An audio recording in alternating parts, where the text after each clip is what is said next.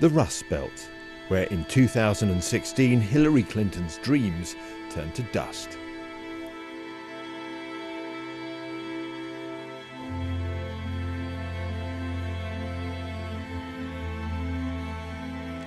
Donald Trump won Pennsylvania by just 44,000 votes, and it's places like this that swung it for him.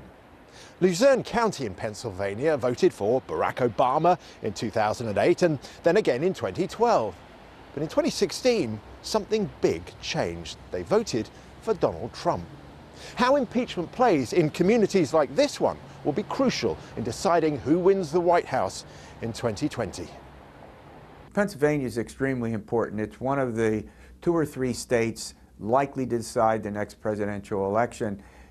It has, of the battleground states, Pennsylvania, Michigan, and Wisconsin, these are the states with a large working class population that President Trump won in 2016. Pennsylvania, with its 20 electoral votes, is the largest of the 3.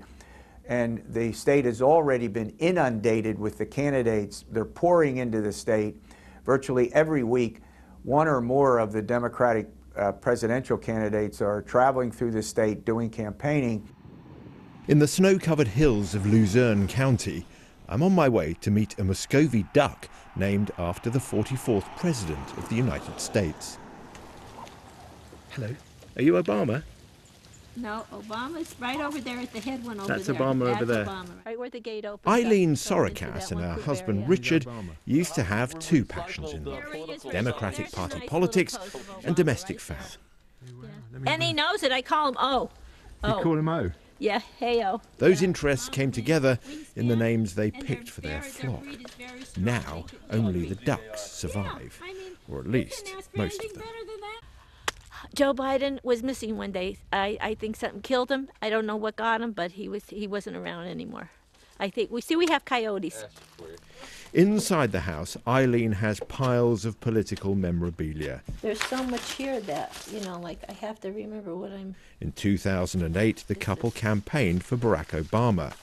But at the last election, a new face appears in her collection of treasured papers. The reason I voted for Trump is I was looking for change.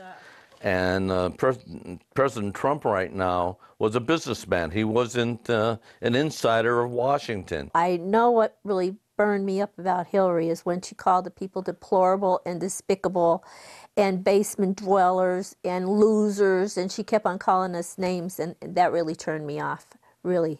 Sincerely. And up to that point, you were a Democrat? I'm still a Democrat, yeah.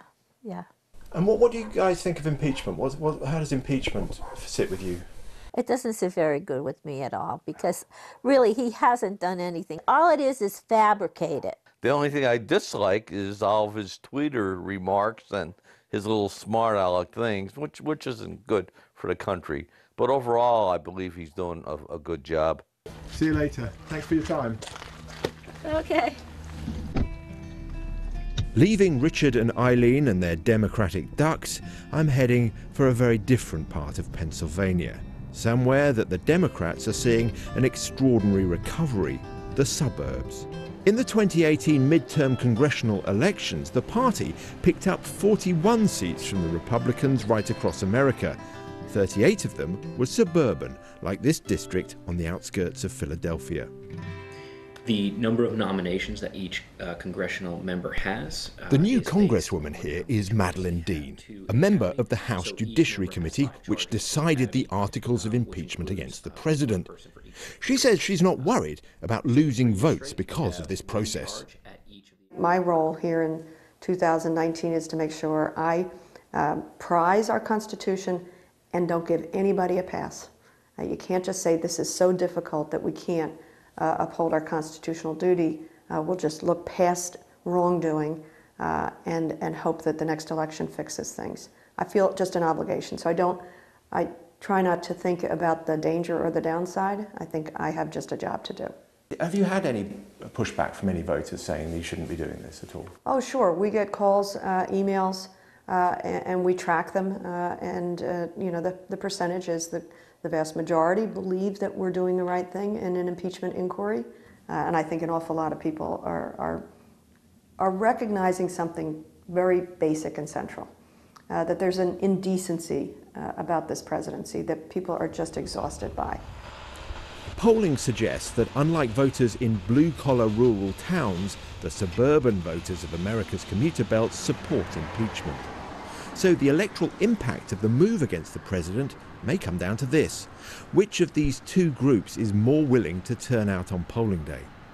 The problem the Democrats have, if the Republican turnout, the Trump turnout among the working class voters is where it was in 2016, then it becomes more problematic whether the suburbs alone can deliver the election to the Democrats, and that we're going to have to wait and find out. Back in Luzerne County, I could find no great appetite for the politics of impeachment. In this barbershop, I found more apathy than anger about events in Washington. The trouble with the impeachment is it's taken too long and people lose interest. I think people really don't care too much about it, especially people I've talked to. They're more worried about their health care, more worried about jobs and everything else that goes along with the economy. So in the rural towns, the Democrats certainly can't count on impeachment bringing back lost voters to the party. The evidence is that many simply don't much care. Or if they do, they support the president. It may, though, be effective nonetheless in energizing voters in the suburbs who could decide the election. What impeachment won't do is heal America's divisions.